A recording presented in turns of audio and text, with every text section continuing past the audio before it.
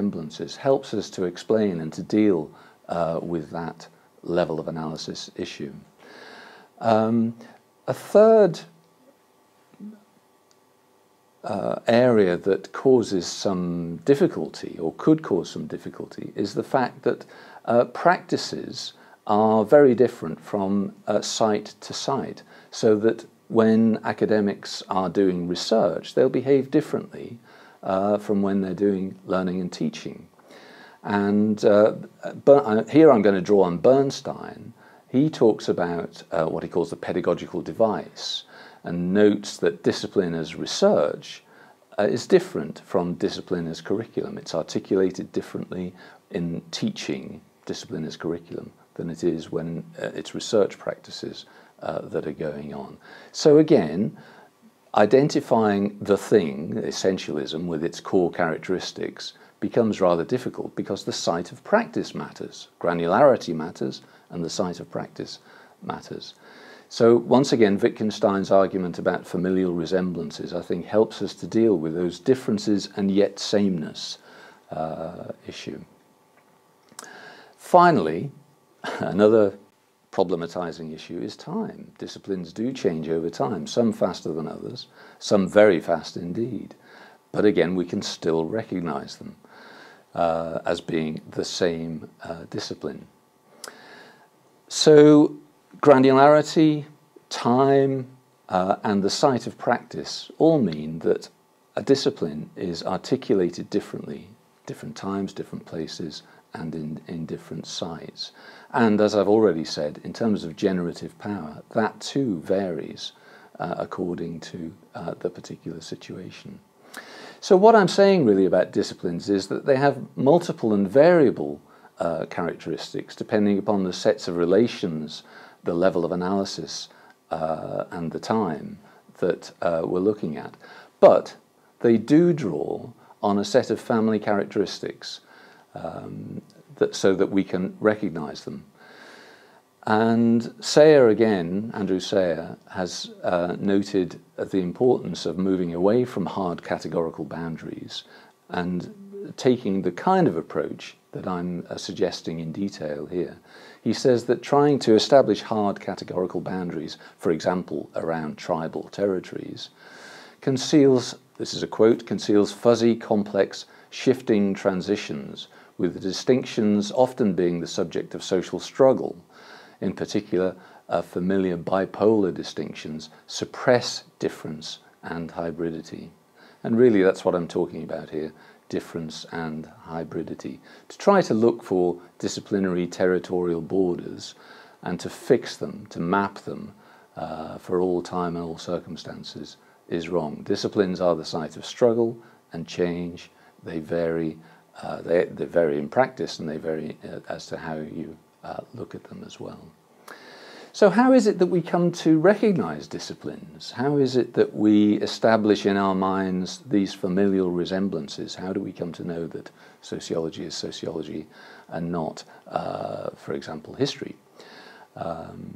This brings up the issue of a very important issue of when is a thing not a thing. And Virch, for example, in thinking about social practices, has used the example of the pole vaulter, using a new technology, a new kind of pole, and people saying, are they really doing pole vaulting?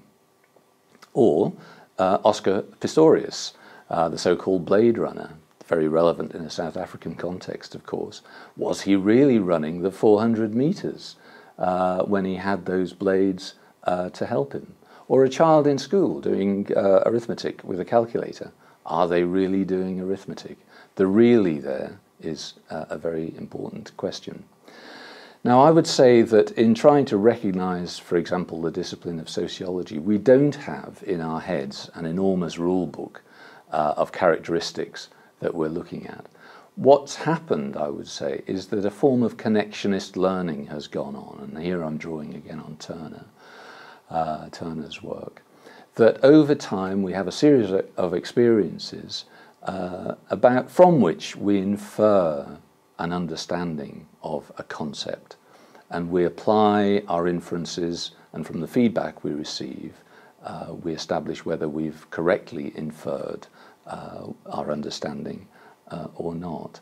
So we're not learning rote fashion a rule book. We're having a series of experiences, we're making connections in our minds, and we're beginning to come to an understanding as we use those and get feedback on whether we're using them correctly or not. A lot of language learning, first language learning is like that. Nobody ever teaches us the meaning of words like however, for example, we infer them. So in the same way, we're by inference, by connectionist learning, we're inferring the meaning of terms like sociology. We're developing a set of ideas and we're applying them when we look at the world. There is a grouping of elements, a set of familial resemblances in disciplines, of course, and it's interesting to think about what they are. I would say they're things like patterns of discourse that you can identify across different disciplines, a set of concerns, research concerns and so on, conceptual theoretical tools, a disciplinary saga, a kind of history, a set of knowledge resources, of course, concepts and so on, theories, and a set of conventions of appropriateness that might be more or less rigid about research and teaching, as well as a dominant set of assumptions around issues of epistemology and ontology. But as I say, those are not core characteristics that need to be there. They are the components of familial resemblances. And through connectionist learning, they give us a sense of, well, what Bourdieu calls a sense for the game, or what Giddens calls practical consciousness. An understanding that is usable, that we can apply. So, for example, to give an example that might be a bit closer to home for some of you, marking criteria. When we're judging a student's essay and trying to give it a grade, of course we've got marking criteria, the rule book, if you like. But the experienced teacher and examiner doesn't actually look at the marking criteria, doesn't need to look at the marking criteria.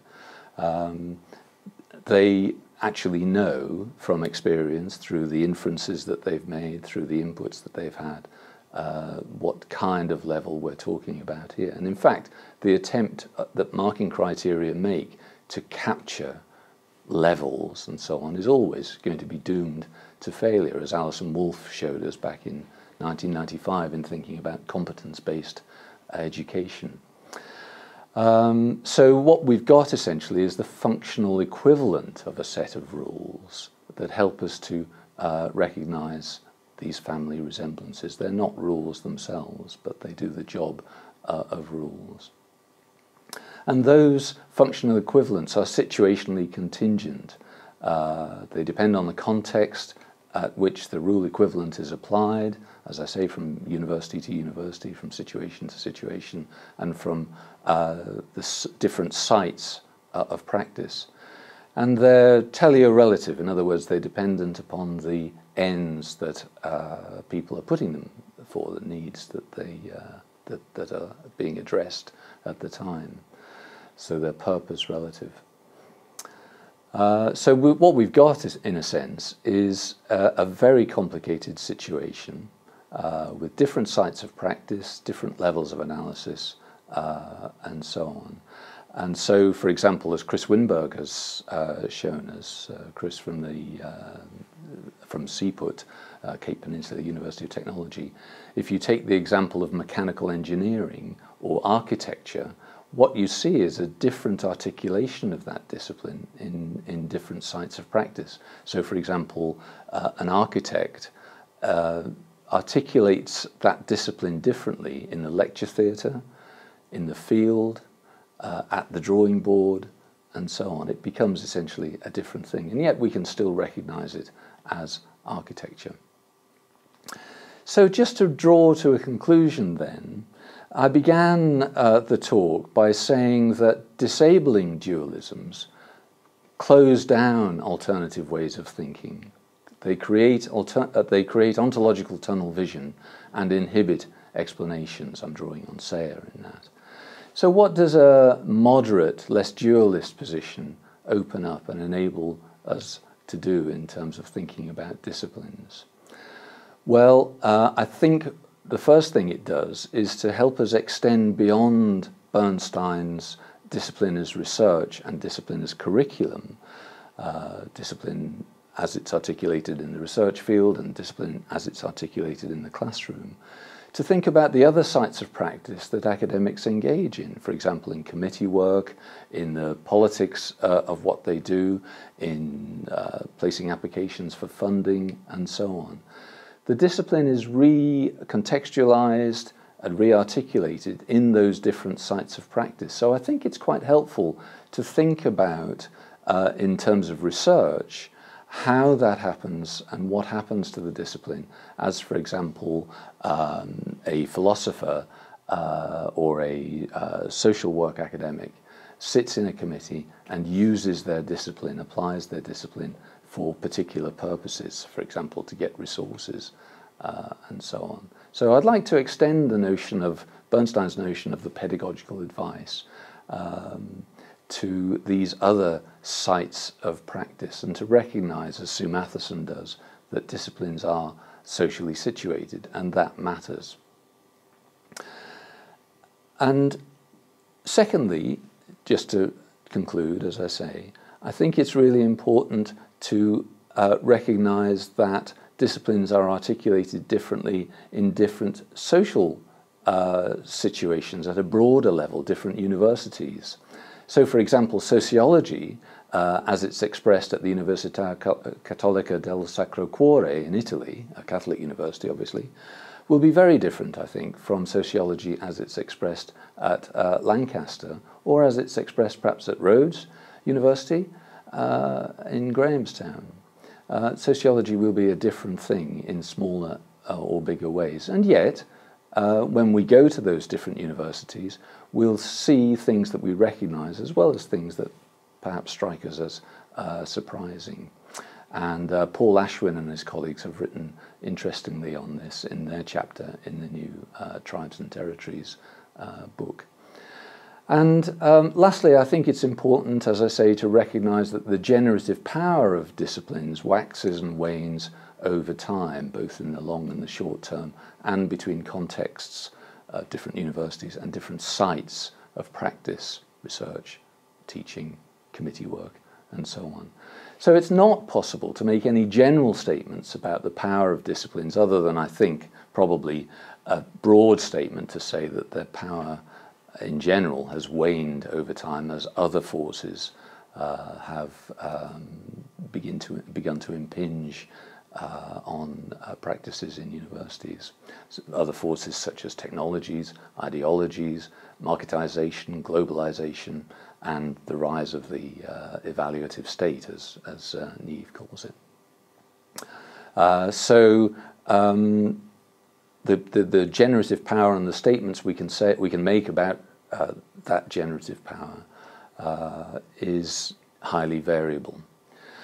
So, as researchers then, I think my argument has been that we need to be careful in designing our research and in thinking about our research questions not to go too far to either end of the essentialism, social constructionism, dualism, to recognize that the truth claims that we can make about disciplines, the power of disciplines, and so on, need to be somewhat circumscribed, and in trying to establish what we mean by a particular discipline, to recognize that some of the characteristics that have been taken for granted in the past actually are more like familial resemblances than necessary, always necessary, core characteristics of a discipline. So I think this argument then has quite significant implications for the research we do, and in particular the close-up research that we do into disciplines in universities. Thank you very much for listening, and I'll look forward to having a question and answer session with you shortly. Thanks.